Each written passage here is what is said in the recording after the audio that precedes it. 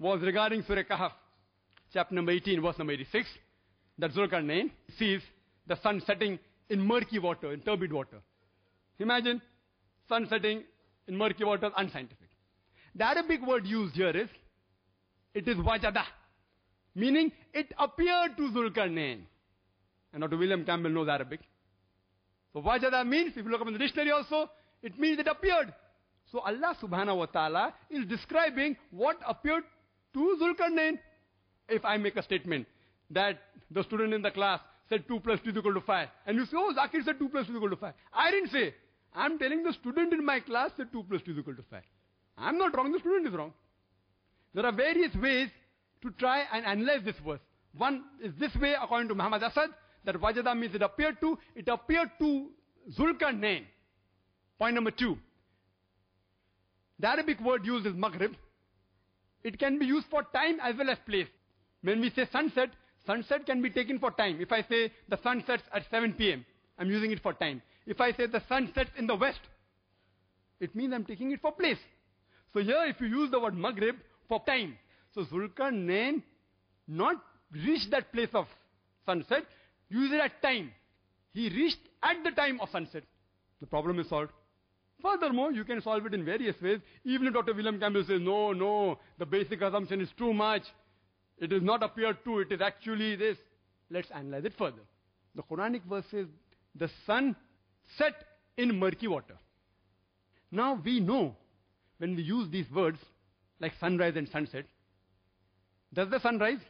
Scientifically, sun does not rise. Neither does the sun set. We know scientifically the sun does not set at all. It is the rotation of the earth which gives rise to sunrise and sunset. But yet, you read in the everyday papers mentioning sunrise at 6 a.m., sunset at 7 p.m. Oh, the newspapers are wrong, unscientific.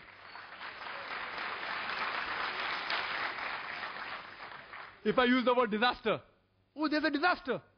Disaster means there's some calamity which has taken place. Literally, disaster means an evil star.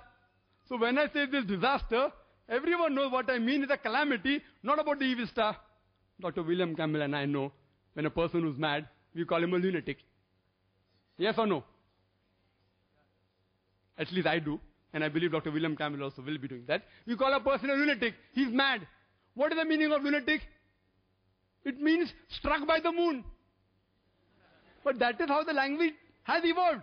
Similarly, sunrise is actually, it is just a usage of word.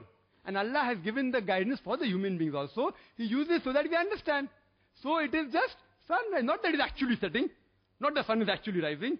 So this explanation clearly gives us a clear picture that the verse of the Quran of Surah Kahf, chapter 18, verse number 86, is not in contradiction with established science. That is the way how people speak. The conflict approach with the Quran. Because irrespective whether you use the conflict approach or the concordance approach, the ayah I quoted in the beginning of my talk, Surah Nisa chapter 4 verse 82 says, أَفَلَا يَتَدَبَّرُونَ الْقُرْآنَ وَلَوْ كَانَ مِنْ عِنْدِ غَيْرِ اللَّهِ لَوَجَدُوا فِيهِ اخْتِلَافًا كَثِيرًا. Do they not consider the Quran with care? Had it been from anyone besides Allah, there would have been many contradictions. Irrespective whether you use the conflict approach or the concordance approach, if you are logical, you will not be able to take out a single verse of the Quran which is contradicting, neither a single verse which is against established science.